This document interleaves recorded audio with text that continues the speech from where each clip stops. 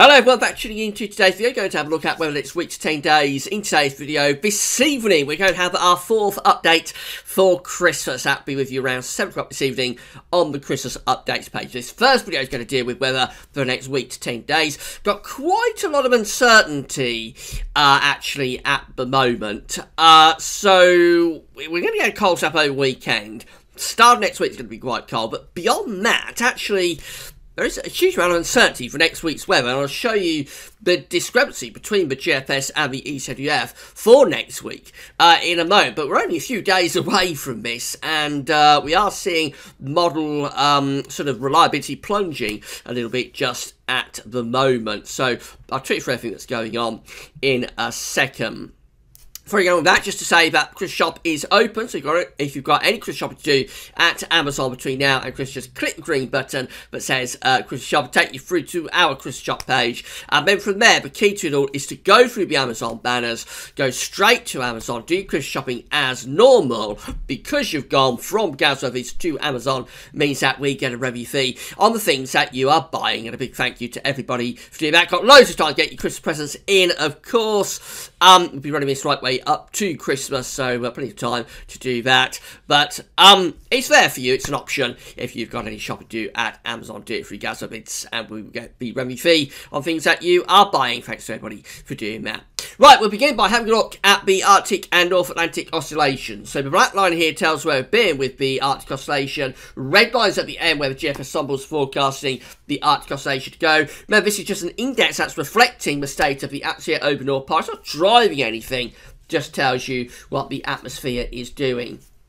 So we can see from the black line here that we are currently in positive territory with the Arctic oscillation. However, as has been the case over the past few days, GFS ensembles are forecasting the Arctic oscillation to potentially go very negative into the second half of November. Dates are just here. Now, when you have a negative North Atlantic oscillation and Arctic oscillation, it tells you that you'll tend to have high pressure up over North Pole. You'll tend to be reducing the westerlies across the Atlantic and sort of getting rid of the low pressure around the Iceland area, and also getting rid of it around the Azores. And generally, negative Arctic and North Atlantic oscillation conditions are a indicator that we might get cold. So you have got the Arctic oscillation being forecast by GFS ensembles to go negative here into the second half of November, quite substantially and significantly so. The same is true for the North Atlantic oscillation as well. Again, we're in positive territory at the moment with the NAO,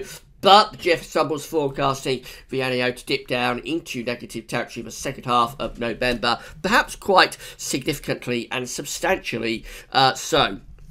Now, bear in mind, as with any model output, there is unreliability the further out you go. So, although, yes, we've got pretty good agreement here between the GFS ensembles for both the AO and the NAO to be going negative, it's not a guarantee that that is what is actually going to happen, because it is all based on extended range and unreliable output and data. So it's just the way the model is trending at the moment within its ensemble suites. Doesn't necessarily guarantee that is what's going to happen. We'll have to keep an eye and see how that progresses.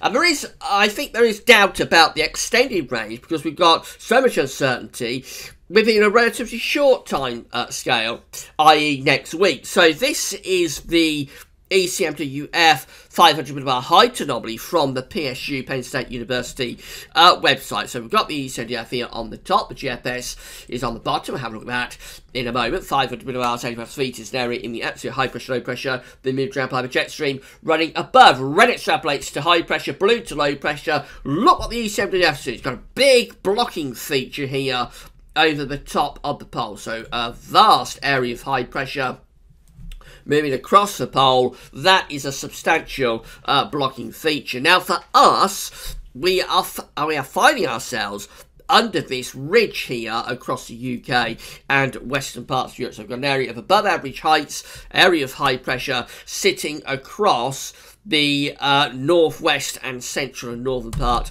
of Europe. Now, compare that to the GFS and look at the difference between the two models. So they both have a blocking feature. That's blocking feature is there over the pole. We've got those red colours extending right way into the pole, so a really decent block. But for us, look how different the GFS is compared to the ECM, because where the ECM at day 7 to 10 is placing that ridge across northwestern Europe, is totally opposite with the GFS. We are placing a really deep trough here across the northwest of Europe and bringing a very strong jet stream through the Atlantic and into the UK and Europe as well. Really quite unusual to see the models looking so different there. The UK with the ECMWF is under a ridge. The UK with the GFS is under a very deep trough of low pressure. So obviously there's a very high amount of uncertainty for this sort of 5 to 10 day time frame, which is starting from around the middle of next week and extending on into the rest of next week and going up to day 10. I think this is all a result, this uncertainty is all a result of this blocking feature. When you get this level of high pressure over the Arctic, when you get this level of blocking, but the models are forecasting, the GFS has it, and the ECMWF has it as well, albeit in a slightly different position, but essentially they're going for a very large blocking feature to be centering more or less over top the pole. And when you get this kind of extensive blocking feature, because it's very unusual to get that, the models will struggle in terms of everything else that's going on, if you see what I mean. So they're trying to work out where that block is going to be sitting, and then they're trying to work out, through thousands of calculations, trying to work out exactly what the impacts of this blocking feature are going to be. So that explains, I think, the uncertainty that we are seeing here within the model output as we're going into the sort of 5 to 10 day time frame. What we can say is that it does look highly likely that some sort of blocking feature is going to occur. So this chart here, the Arctic Oscillation forecast, which goes down substantially into negative territory, and that tells us that we've got the blocking feature that we are seeing both within the GFS and the ECMWF. That is quite like to happen. I think the Arctic Oscillation will be trending much more substantially negative next week.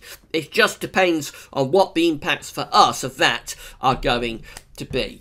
These are the GFS temperature and precipitation ensembles for the next couple of weeks. So the red line here is the 30-year upper air temperature average. So we're going to have this cold snap over weekend. We're definitely getting that. Again, the northerly winds over weekend going to bring frost and risk of winter showers to the north. Early next week, we start to see temperature staging a bit of a recovery for a couple of days. And then generally, the trend is still to go downwards.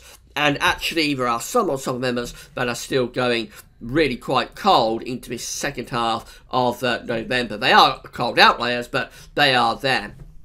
Also, signs that a very unsettled spell could be about to emerge. So we've got an active cold front moving down Friday and into Saturday, associated with this drop in the temperature. Then drier Sunday into Monday. But after that, through next week, the GFS ensembles are trending increasingly unsettled. We have got some very big rainfall spikes appearing there into the second half of next week. Some really quite big precipitation spikes indeed, indicating what could be a very wet spell potentially setting up through the second half of next week. But we know that the ECMWF is not going for that unsettled spell in the second half of next week. Actually, it's going for high pressure. Temperature anomalies are very close to average now for the Thursday, the 9th of November through to Friday, the 17th of November.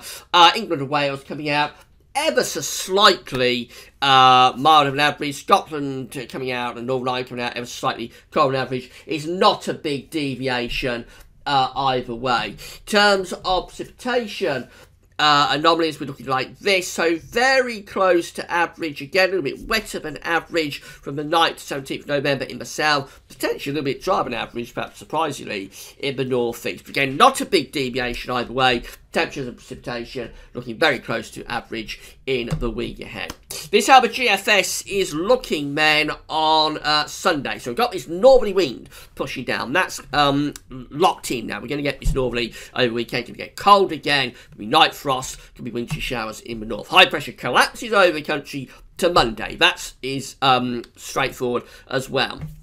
It's really beyond that. From Tuesday onwards, they've got uncertainty creeping in. By Tuesday, the GFS is already starting to flatten off this ridge and begin to move low pressure in from off the Atlantic. That low pressure is deepening through the middle of next week, so this is how things are looking by Thursday, a week away. We've got quite a deep area of low pressure across Scotland, bring wet and windy conditions in from off the Atlantic. And then things turn more unsettled into the end of next week. This is Friday the 17th of November. We've got a deep area of low pressure, potentially bring gale force winds and bouts of heavy rain on Friday next week.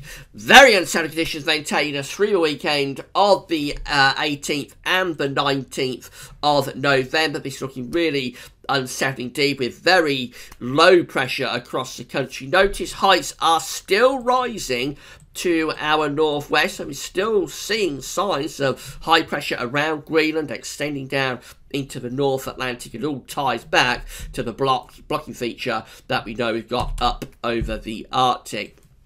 Going a little bit beyond day 10, so we do turn things cold again. We've got quite a decent block setting up over Greenland. Their low pressure becoming centred by this point across sort of the Baltic Sea area, and the winds of course are coming in from a northerly direction. So eventually the GFS does still bring us these cold northerly winds via quite an impressive blocking feature that we see over Greenland and extending back up to the North Pole. The ECMWF looks like this. So again, we've got this northerly wind for the weekend and into the start of next week. Ridge collapses, so up to Tuesday, everything is in agreement. It's beyond that we've got the uncertainty. Let's go to Wednesday with the ECMWF, and at this point the GFS is starting to turn things more unsettled. But notice ECM has much more of an influence from the ridge across England and Wales. That's probably keeping things mostly dry, but frosty through to the middle part of next week, maybe with fog as well.